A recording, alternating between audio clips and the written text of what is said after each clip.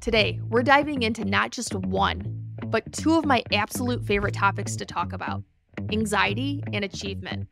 And what really excites me is that we're actually going to be merging these topics together to answer one of the top questions that I'm constantly being asked: does stress lead to success? Okay, so we've all heard this story before, right?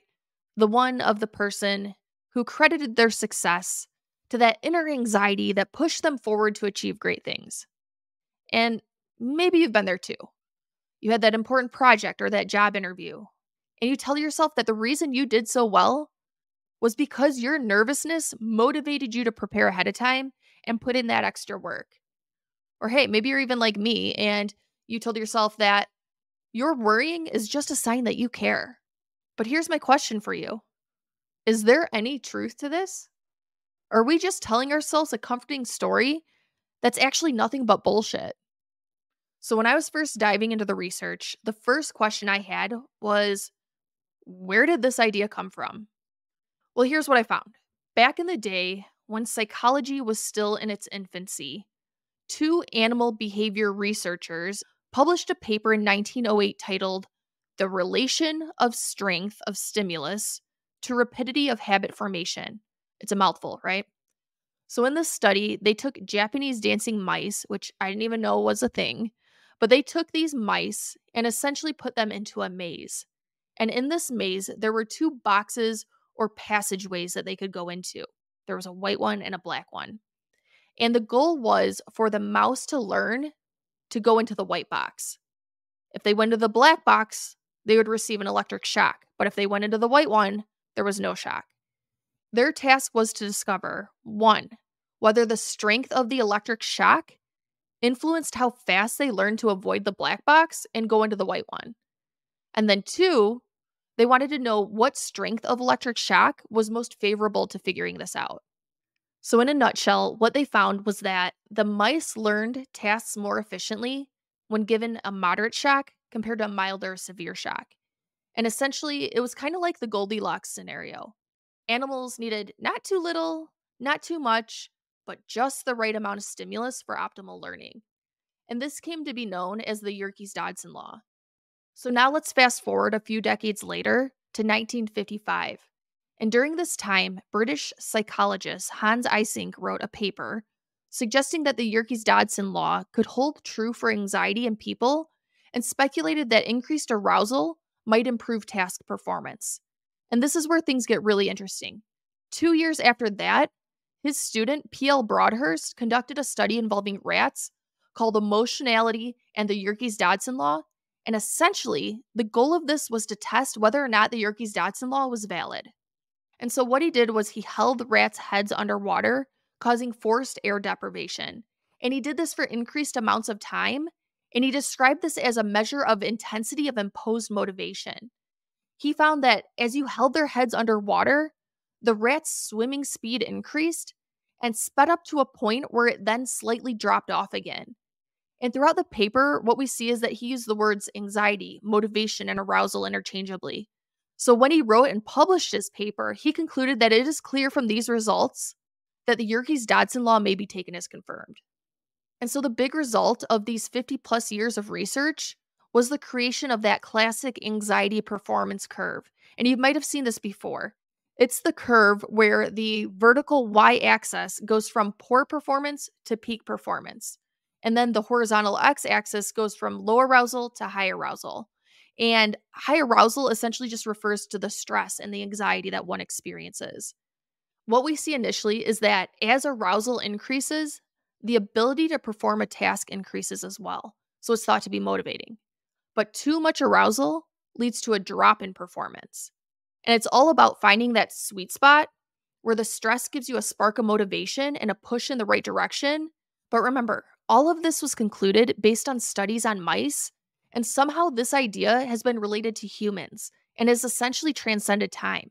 Newer studies show that when looking at all the psychological literature that evaluates stress and work performance, that only 4% of them support this inverted U-shaped curve, and that 46% of them have found a negative linear relationship, meaning that at any level of stress, low, moderate, or high, this actually inhibits and worsens performance. So, no, the current literature does not support the idea that stress equals success. Stress and anxiety actually hurt your chances of success. So, the next question is, why do we still believe that stress equals success despite mostly all the evidence proving this idea to be wrong? And if I had to guess, I'd say it's likely due to a combination of things. I don't know if you've realized this or have found this to be true, but I feel like society sometimes romanticizes this idea that success needs to be paired with effort, sacrifice, and hard work, right? There's this whole phrase of no pain, no gain. I think people also probably fall into the trap of confirmation bias. And this is where we selectively remember the times when stress coincided with success.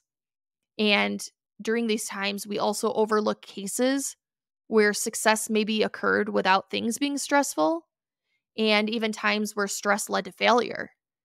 Some of us probably also have an emotional attachment to the idea, and we fear that letting this thought go will lead to us losing our motivational drive. When we're talking about anxiety in particular, I think psychiatrist Dr. David Burns hits the nail on the head. He describes anxiety as leading to magical thinking. So when we're anxious, we hold the self-defeating belief that if I worry enough, everything will turn out okay. And as he puts it, it's the idea that even though your anxiety is painful, it's protecting or helping you in some way. What we see is that this occurs across all of the anxiety disorders. And so let me give you some examples of what I'm talking about. So, with generalized anxiety disorder, we believe that our worrying protects our loved ones from danger. With specific phobias, we think that what we're avoiding really is dangerous. If we're shy, we believe that if we put ourselves out there, we'll do or say something dumb when interacting with other people. With test anxiety or performance anxiety, we tell ourselves that if we stop worrying, we're going to fail that test. With OCD, we tell ourselves that if we stop checking and rechecking, we're going to leave the curling iron plugged in and our whole house is going to burn down. You see what I'm talking about, right? It's this idea that something terrible will happen if I give up my anxiety. And what we need to remember is that correlation does not equal causation. And this is an idea that gets burned into your head whenever you're learning how to read and dissect research papers. You can study a behavior and see a result, but you still have to prove that the specific behavior caused the result. So, for example, when I was playing softball, I would tap the plate 3 times. I'd go inside, outside, and inside again before getting set to hit the ball. And this was my routine, my habit, my ritual, whatever you want to call it. And if I didn't do it, I just felt off. And you know this to be true if you've ever played a sport. When you're feeling off, you're off. But it's important to remember that just because 2 things happen together frequently doesn't mean that one thing is necessarily causing the other thing. Tapping the plate and my hitting success were connected, but that tapping wasn't the reason for me hitting the ball. It was a correlation, not a causation.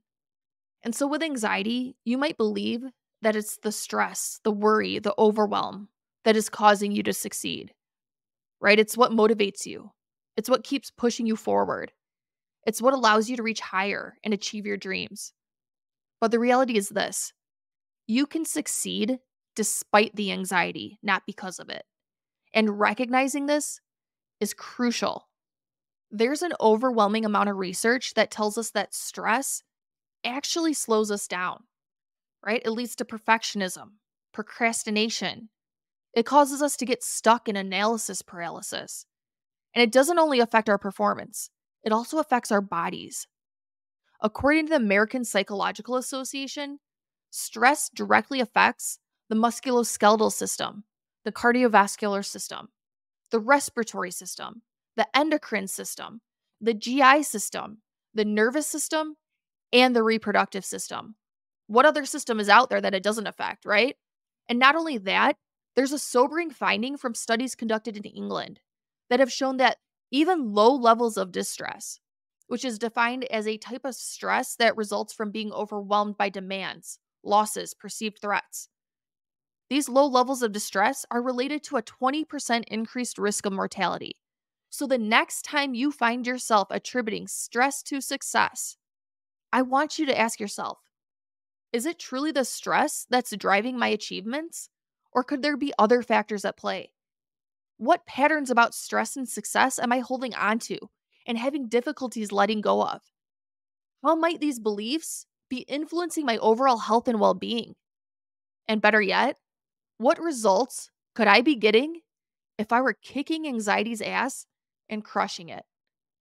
Now, that's all I have for you for today. If you found value in this information, make sure to leave a review and share it with someone you know. Talk soon, my friend. Until then, keep kicking ass and crushing it.